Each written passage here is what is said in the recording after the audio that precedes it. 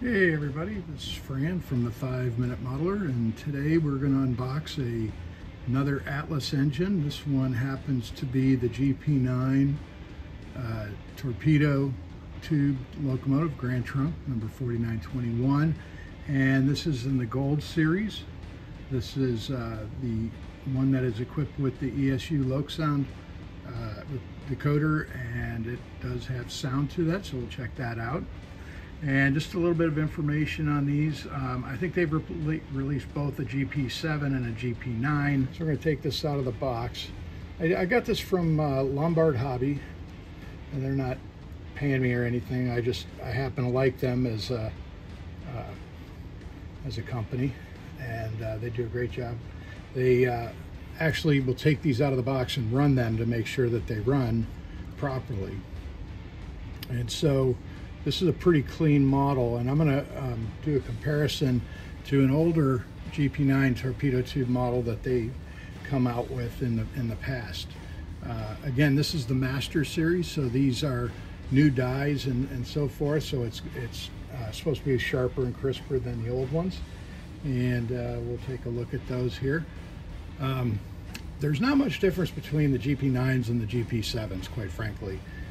Inside there was a bigger motor in the GP9s, but beyond that, really wasn't a whole lot. Once in a while you'll be able to count different louvers and doors and things like that, but you have to really be a total rivet counter to be able to see that. So one of the questions that comes up a lot is, and Atlas seems to be doing a lot of these with the GP9s, is these torpedo tubes, which are up here on the top. And essentially these are air reservoir tubes that used to be down in the bottom of the older GP9s, and they put them on top so they could increase the size of the fuel tank, and that would increase the distance they could go before refueling. So, and Atlas has two options. You can buy the Gold series like this with the Loksound decoder, or you can buy the Silver series, which has no decoder, but it's the exact same engine. My understanding is that the Silver series also has a built-in speaker, so that you don't have to add a speaker, which is one of the problems with N-scales, trying to find a speaker that you can put in. If you're not going to do sound, you're going to do DC, that's fine. That works fine.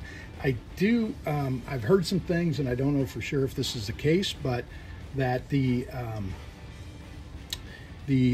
old like NCE decoders do not work in this, or the Digitrax decoders, little drop-in decoders. I don't know. I haven't taken them apart to see.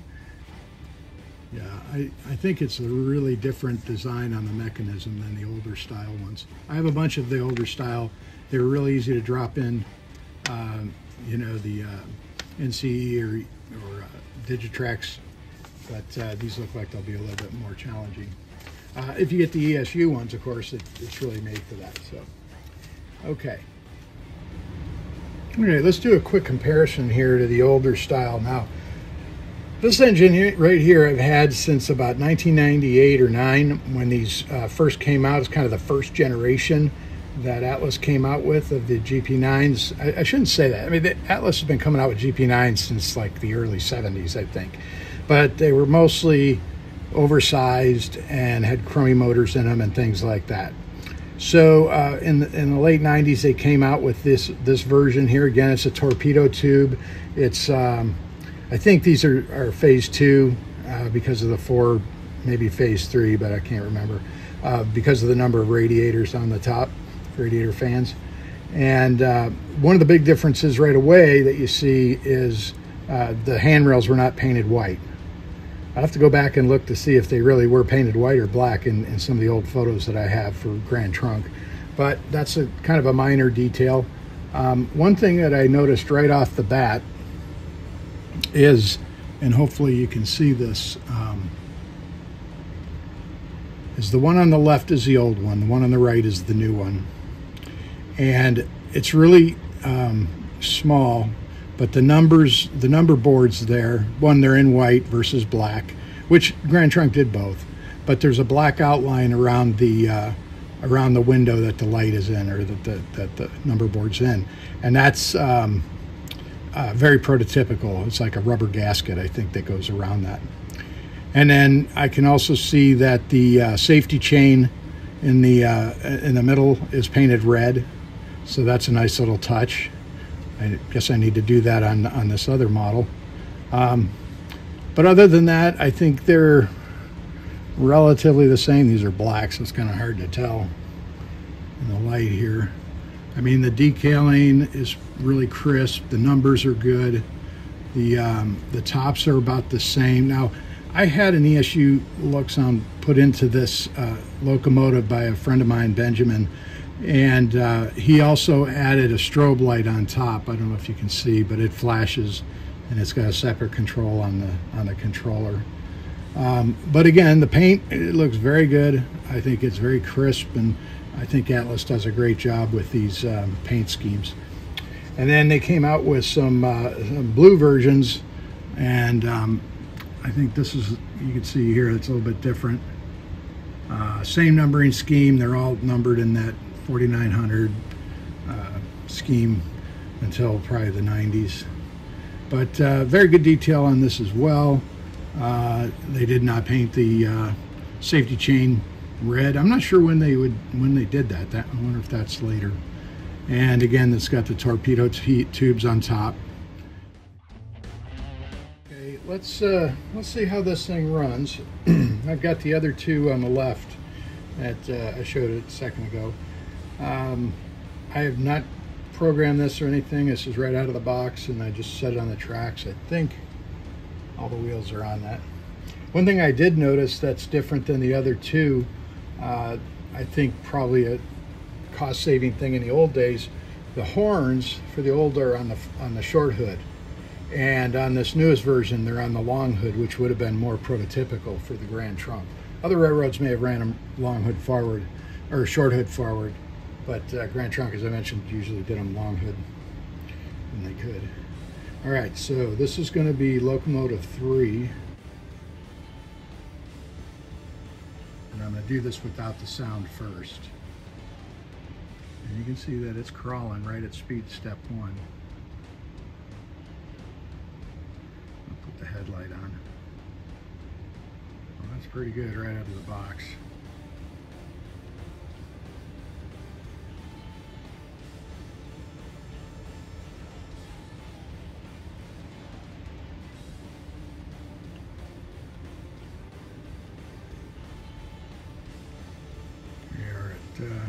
Speed step 2. One thing I like about these two is that they're already programmed with momentum, so they don't stop right on a dime. You have to plan for that. Makes it interesting in your operations. All right, so let's pull that thing up a little closer, and we'll start the sound features and check those out. I believe these are all changeable if you've got the Loksound programmer and everything too. So see if the horn works. Yeah, that's not going to work for me. I think that's a single chime horn, and they use 2 or 3. It's kind of cheesy.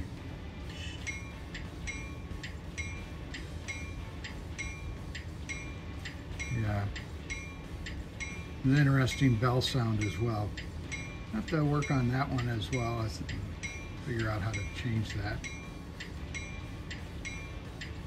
Okay, that's annoying, so we're going to turn that off. And then let's hear what the engine startup cycle is like.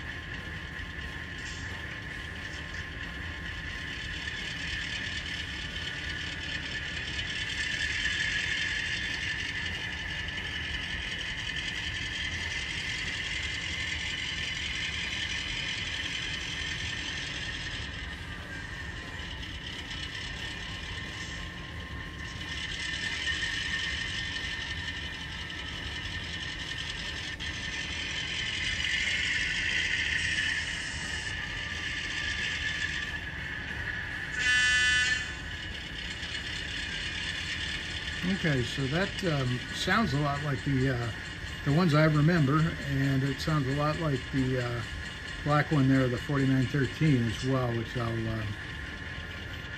I'll start up here as well, and you'll hear the horn on that that's programmed. That's the horn on the 4913. That's the bell. And do the startup. The good thing is the volume is paired pretty well compared to that other one, with the 4913. So that's good.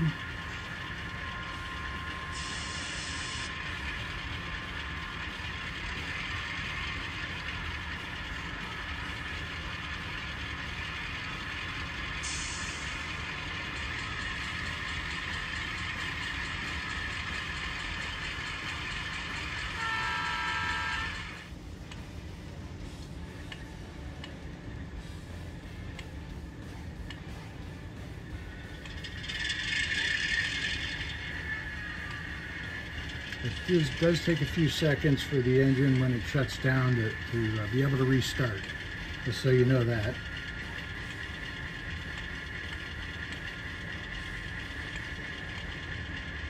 Alright, so let's see what we got here. I have a fairly long train. I believe it's about 20 cars. And we're going to hook up to it and see how well this thing will pull.